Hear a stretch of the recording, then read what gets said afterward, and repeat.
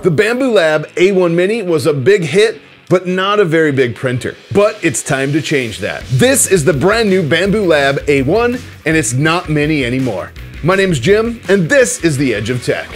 Bambu Lab just released the A1, and I've had it for a few weeks. Spoiler alert, it's awesome. Let's take a look at why it's one of the best 3D printers on the market now, especially for beginners. Once I got the machine unboxed, the setup was actually pretty easy. It took maybe like 15 to 20 minutes total, and if you're a beginner, have never done that before, that's probably a pretty fair timeline. I'm not gonna show the assembly here, but I will have a dedicated video coming soon if you wanna follow along and learn how this thing gets set up. All you really need to know right now is that it's actually pretty easy and fast to set up. It includes everything you need in the box, including a single spool holder if you choose to use a single spool holder. This would come in handy if you don't have the AMS, you'd actually install this.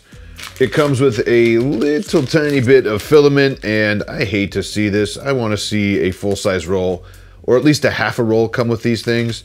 I do not like to see this little piece of filament here. Bambu Lab, if you're listening, please don't be like everybody else and do this. It comes with your filament swatches. This shows you the different types of filaments and the colors they offer. I don't think this is all of them right now, but this is a lot of them. And it gives you a really good idea inside what colors look like when you're gonna order the Bambu Lab filament. We'll talk more about that later. Power cord, of course. It comes with an extra PTFE tube here. Actually, this one will be used if you're gonna do a single spool, so we need that. We're gonna set that all there. And then, of course, a toolkit here. When you open this, this is where all your screws and everything are stored. And when you pop that open, all of your screws are in here in individually wrapped bags, which is great. A little bit of grease down there. You have lubricant oil here, an extra separator for your PTFE tubes and your wires, an extra nozzle wiper, some Allen wrenches that are actually like T-handles, which is great to see. A nozzle unclogger is hiding in here. Like I said, this is all your screws that you're gonna need. And a razor here if you wanna print the awesome razor knife. And that's pretty much what all comes in the box with the exception of the printer. So the A1 actually has a 256 by 256 by 256 square build area, and that's the same as we see on all their other printers except for the A1 Mini. In Freedom units, that's about 10-inch squared. A 3.5-inch IPS touchscreen controls the whole machine. As you can see here, it's very responsive and allows me to move through the menus and make selections pretty easy. Actually, I really like this touchscreen. The hot end comes with a 0.4 quick change nozzle, and it's actually crazy easy to replace, just like the A1 Mini was. All you have to do is pull the front cover off, take your silicone sock off, unclip, and pull the nozzle out. When you're ready to put it back together, put the new nozzle in, clip it, put the silicone sock on, and put the front cover back on, and you're done, that's it. They say you can do it in about 30 seconds, and with some practice, that's definitely not far from the truth, but I think a minute is pretty reasonable. It's super easy to swap between nozzles. So far I've talked about some of the features of the A1, but I haven't even come close to talking about the coolest ones. This printer pretty much does everything for you. When you first run the setup on this, it goes through a noise cancellation process, which sweeps through frequencies of the stepper motors and really quiets this thing down. It's actually very quiet to run.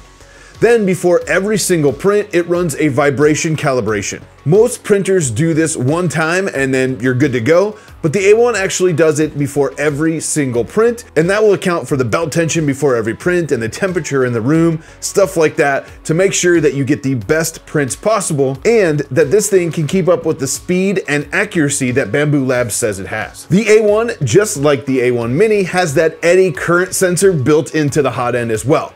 What that does is it actually measures the pressure of the hot end while your filament is flowing through, and that allows the machine to adjust the flow rate in real time to keep this thing as accurate as possible while the machine is running. In printers past, you'd have to go in, measure your flow rate, dial it in, and then pump it into either your slicer or the G-code or the firmware of the machine, and then it's set. You're done until you change it again.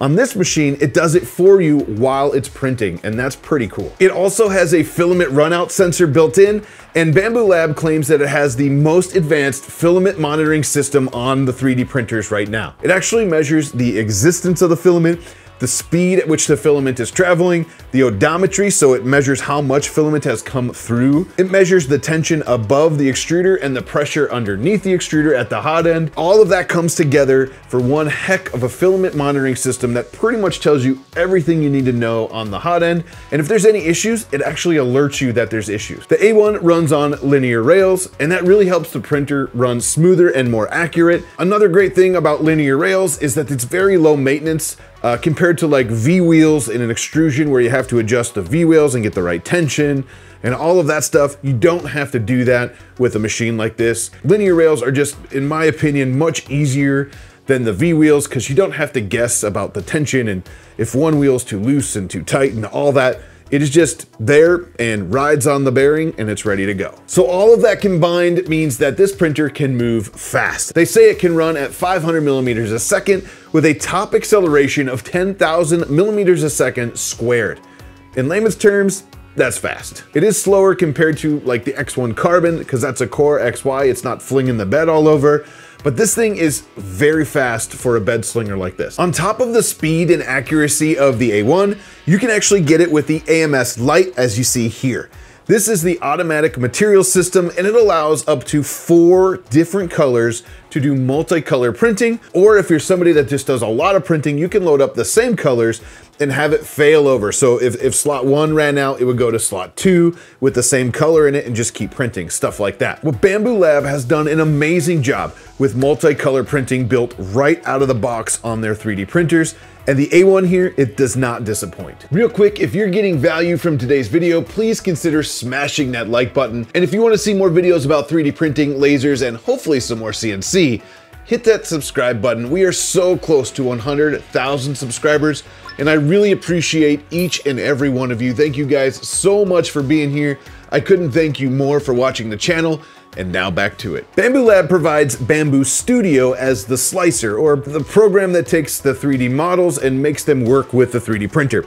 In my opinion, it is one of the best slicers that you can get, especially with one of these machines out of the box. It is based on Prusa slicer, so credit there, but it's just plain awesome to use.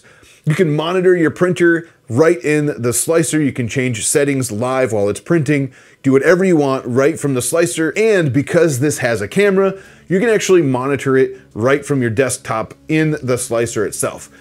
Admittedly, this is not the best camera, and I think that is one of the things that I don't like the most about this machine. I would love to see these somehow come with the camera that's on the X1 series, which is awesome. It's just a way better camera. This does the job. You can check in, you can see what you're doing, but it's choppy and it's just not the best. On top of that, the slicer integrates with MakerWorld. MakerWorld is this awesome place where you can jump in, find models that other users have submitted, and send them straight to your printer with no slicing or anything. All you have to do is choose a model, select print, choose your printer, and shoot it over. It is literally that easy, and if you're getting started into 3D printing, this is the fastest way to send something that you haven't sliced yet, if you haven't learned that, to your printer and just get printing. It's super easy. But wait, it gets better. If you have an Android or iPhone, you can do almost all of the same things right from their Bambu Handy app. I use this daily to check in on prints I have going with all of my printers,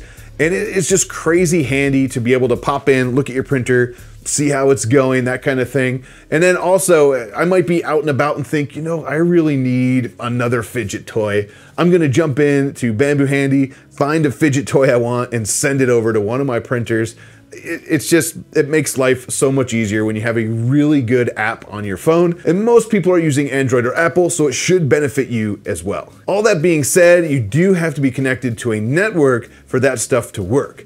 Now, there's 2 ways you can do that. You can connect it to anything. You can do it anywhere in the world. I could be in New York and send prints straight over to this, or you can actually use it just on a local network where it doesn't leave your building. You can set up a private Wi-Fi network and then just use it all inside of there if you prefer. So there is multiple ways to use this printer: SD card, network, private network, that kind of thing. Now that we know a little more about how this printer works and what makes it tick, we should check out some of the 3D prints that have come off of it.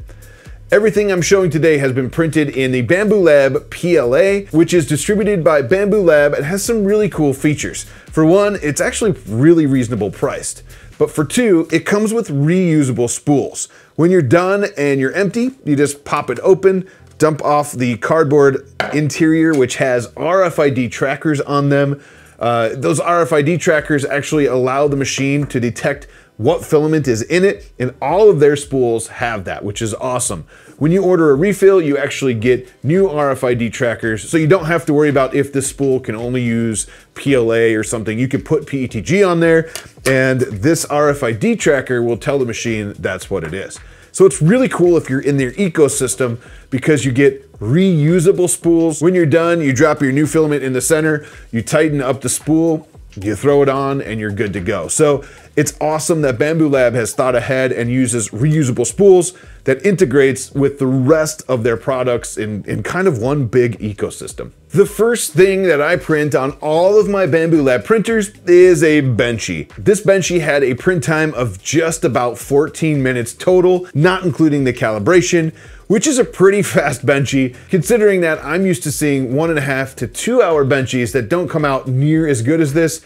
I'll definitely take 14 minutes on this one. Next, I have the clock spring transposition tank, and it prints in 2 separate pieces. This all prints in place, and it has some really cool movement in the lid. I love how this looks. And when you put it together, it actually spins these little gears through the threads and turns the whole inside like that. This thing came out very good. Sven is an evil genius over at Clock Spring, and if you haven't checked him out yet, I highly suggest you do, because his stuff is just off the chart. It's super cheap on Patreon, and you get so many really awesome models from Sven. The next thing I printed was this, and it came straight from Maker World like we talked about earlier. I found the model, and what this does is it holds the color swatches. Yes, color swatches that you get in the box. This is almost all the colors in almost all the materials that they offer as far as Bambu Lab filaments. I think this is a really cool idea because it gives you an idea of what each of the colors is. I don't believe that this is all of them, but it's always adding, and you can actually print them yourself, I believe, when you get new colors that they add. But this actually allows you to organize them. So if you want to make a little file system and be able to see them very quickly, you can throw them right on here, they clip in, and you're good to go. I think I'm gonna start displaying mine like this. I'm gonna print a few more of these. Future Jim here, I had a failure on a segment I was gonna record on the AMS because I screwed up the colors on this really sweet HueForge print. If you haven't checked out HueForge, I'll put a link in the description below. But Bambu Lab is actually gonna be releasing some filament packs in conjunction or working with HueForge. And what HueForge is amazing. You can kind of see on this picture here, we got a really good scene here with a reflection down here. I messed the colors up on this one. So I'm gonna redo it, or I'm gonna show you some B-roll during this segment of another HueForge print that I did, just to kind of show you the power of the AMS here. The multicolor printing is absolutely awesome. HueForge is amazing. If you haven't checked out HueForge, you have to check that out. Again, there's a link in the description below. And also I'll put the link in the description below for the HueForge filament packs that just are getting released or just been released by the time this video comes out. But this is a really cool sign that I did for my wife. It says attention, tiny printing underway. And I used the sign maker that is right inside of Maker World. So I just went in there, there's a sign maker, you choose your shape, you choose the words, and the rest is history. It's pretty awesome. So this is one of those signs. This shows you kind of the multicolor print. It's orange on the back, and this is just a 2-color print. All of this looks great, but let's talk about the price. The A1 alone is going for $399. That's only $399 for this monster machine alone. And if you want to add the 4-color AMS combo, you can get it for $559. I really think they killed it with those prices because it's hard to get a machine that's this technologically advanced that gets as good as these prints do with 4-color multicolor printing for $559. So I really think that's a great deal. It's no surprise that I'm a Bambu Lab fanboy, but I gotta call out a good deal when I see it, and this is definitely one. Now look, it is no surprise that Bambu Lab competes with pretty much every other 3D printing manufacturer out there, because that's what they do. But they mostly get compared to the Prusa machines.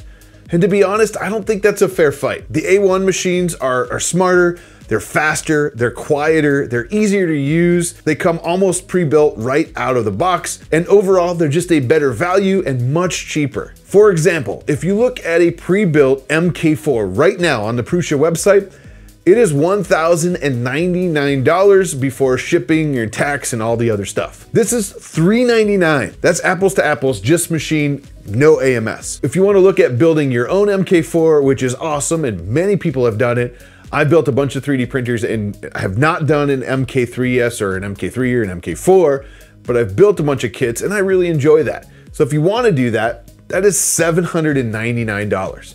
And you have to put it all together. So let me put it like this as an example. For one Prusa MK4 at $1,099, you could almost get three A1s. Or you can get two of them with 4-color, multicolor printing with the AMS here. Two, and they come pre-built, ready to go in minutes right out of the box. That is just something that's really hard to overlook. In my opinion, strictly my opinion, I think the A1's a better machine. I love the Prusa machines. I love what they do for the community. I love their upgrade paths, and it's awesome. But this is a better value. So overall, you probably see that I really like this machine. And that's true. It makes it very easy to add this to my list of best 3D printers for a new person getting into 3D printing. The whole ecosystem is just so easy to use. And you can get printing in minutes out of the box with this. If you're not new to 3D printing and you're ready for something that just works, this is the printer for you as well. It just works right out of the box, much like all of the other Bambu Lab printers. I understand that some of them are gonna have issues and support helps you fix them, but every printer is gonna have an issue. But right out of the box, ease of use, this thing is awesome. Now I have to say, I do still think I like my X1 Carbons the best. I just love how those things run. I love the Core XY platform and they're just a little faster than this, but this is definitely going in my Bambu Lab print farm and it's gonna help crank out any projects I wanna throw at it pretty much anytime I want, as long as I keep filament loaded. If you're interested in the A1 or the A1 combo or those HueForge packs, all of those links will be in the description below. It's an affiliate link, it helps out the channel, and I really appreciate that you use it. So click that link and grab yourself one if you're ready to do so, and you want a printer like this. Just know that they're affiliate links, and I really appreciate your help because it helps out the channel every time you guys click one of those. Also, if you made it this far, you rock, you're a rock star, and don't forget to check out that video right there.